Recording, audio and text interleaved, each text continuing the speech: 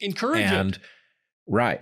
Now, the thing is, there's a process. I'm more familiar with the male side of this because I went through boyhood and being a young man. But if you have a misunderstanding about how you present in the world, so you assert that you are one way, then your peers will, if your peers are nice, they will poke fun at you in order to reveal to you what it is that you actually present as, so that you can adjust your self-image.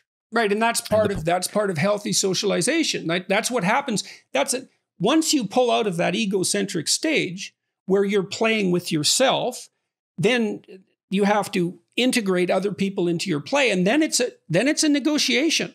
Otherwise, You're not accepted by your peers. And so that's another thing that's very interesting, is that it is precisely those children who aren't accepted by their peers that insist that their self-definitions rule. And then one of the things that's kind of terrifying about that is, if you know the child antisocial literature, there's a percentage of children that are quite aggressive at the age of 2. Almost all of them are male. Almost all of them are socialized out of their aggression by the time they're 4.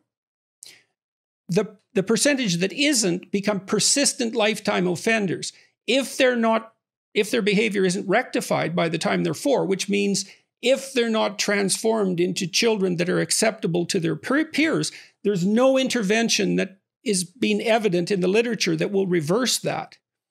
So this is both frightening and it's making me happy in the sense that I believe that the model that we are wrestling to the surface here is accurate, and it doesn't fit what most people are expecting is going on. And I think there's a lot of power in understanding it this way. But what you are effectively saying is that there's a period in which self-definition is identity in some sense, and then there is a period of correction at which your insistence on who you are meets everyone else's insistence on who you are, and you then learn who you actually are, and that thing better be a pretty good match for the world. But then, yeah, it better be all right.